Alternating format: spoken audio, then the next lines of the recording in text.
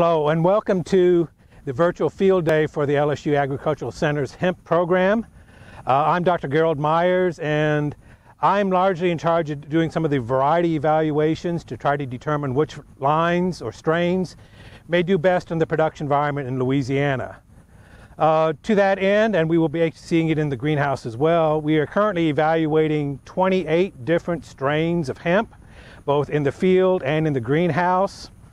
As you may have heard from Kaylee, who is also participating in this video, we are looking actually in the greenhouse. She presented under the hoop house, which is an intermediate environment, and here we are out in the field.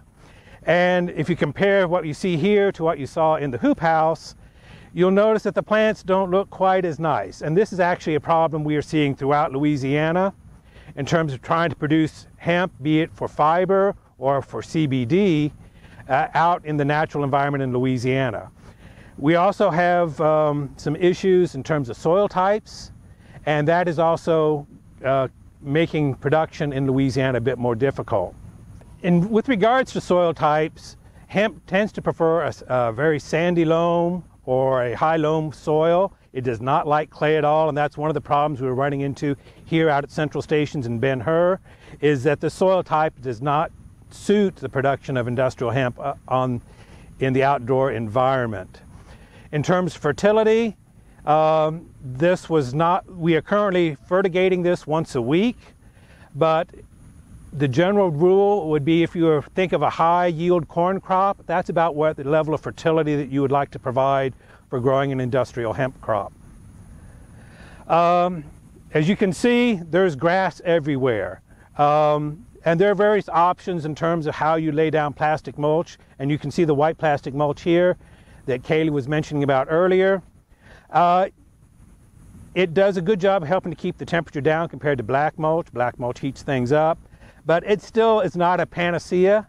It's not going to solve all your weed problems. We have real problems here with nutsedge growing through the mulch. And you can see a whole cornucopia of weeds out here that are attacking hemp, which makes the labor requirements so heavy for this crop. There's a lot of hand weeding involved, and it's an intensive crop to be growing. In terms of hemp varieties, one of the issues we have actually in the South is that most of these are not developed have been developed from the South. This line that I have here is actually from Oregon, and it is about ready to harvest. It has been growing in the field just over 2 months, and we'll be getting ready to harvest this in about 2 to 3 weeks once these trichomes finish developing. As I mentioned previously, one of the varieties we are evaluating out here in the field in the greenhouse is actually from Oregon.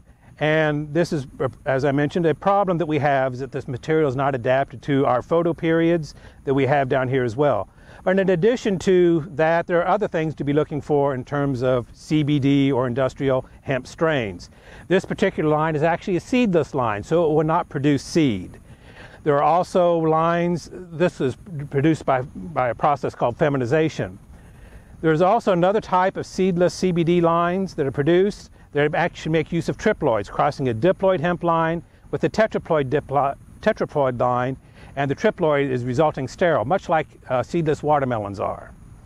In addition, we also have the photoperiod sensitive types, and we also have lines in here that are called auto-flowering, which will grow vegetatively for about 2 months and then will automatically start to go into the flowering stage regardless of the amount of light that they receive.